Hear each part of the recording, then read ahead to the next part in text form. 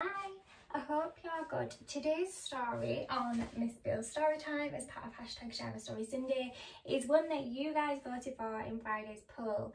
Now, it was a book I was going to leave until we were going back to school in September, but I thought, why not read it now? Because I'm sure some of us can relate to this story already. And this story is called The Worrysaurus. Are we ready? Let's go.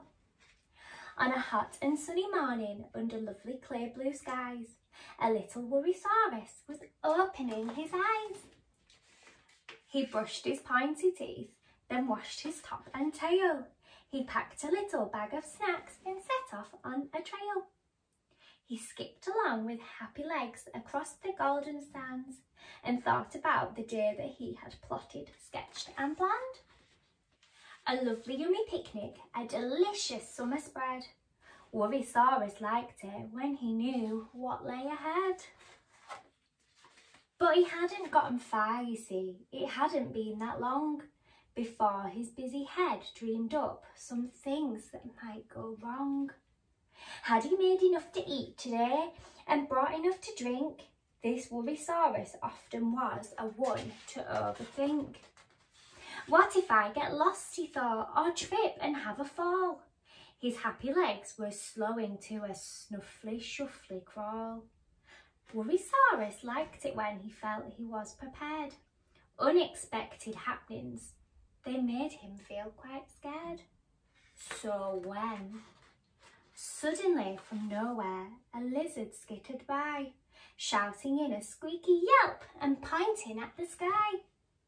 I think a storm is coming. I heard it's on its way. Well, that really put a cloud above his Worrysaurus day.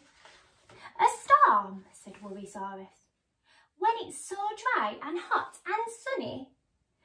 But the news became a butterfly that flittered in his tummy. I'm not ready for the rain, he said. I haven't got my wellies. His teeth began to chatter and his knees, they turned to jellies.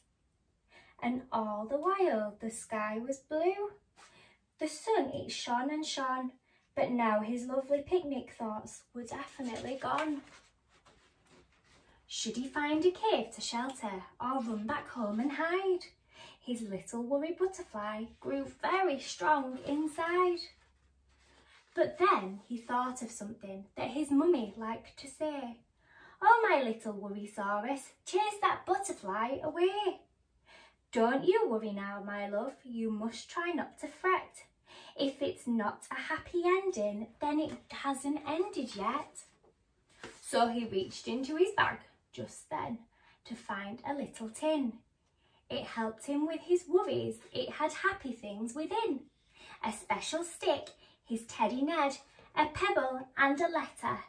And as he held them one by one, so everything felt better. Then he put away his tin and all the worries in his head, freed his little butterfly for happy thoughts instead.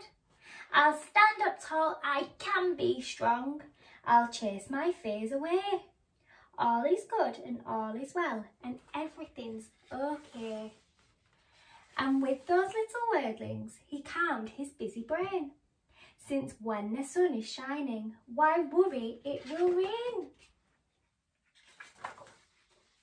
So he shared his little picnic with the lizard in the sun, and they laughed at all their worrying and really had some fun. Since when you're in the moment, there's no need to run or hide. And then the only butterflies will be the ones outside. The end. That is one of my favourite stories, and it just shows us that it's okay to worry. Everybody worries, but that doesn't mean that the worries are always a bad thing. It's really important that we share them with each other so that we can all be happy and nobody has the little butterflies in their tummy. They'll just all be outside around us. I hope you enjoyed today's story. If you did and want to let me know, remember the hashtag is hashtag Share a Story Sunday. Again, any requests, please let me know and I will get back to you with them. If you're on Instagram, like, comment, share it with people. If you're on YouTube, if we could subscribe, please. If not, have a lovely remainder of your Sunday, and I will see you all on Wednesday for We Read on Wednesdays, although I may have a surprise later on for you guys. For now, I will see you later. Bye everyone.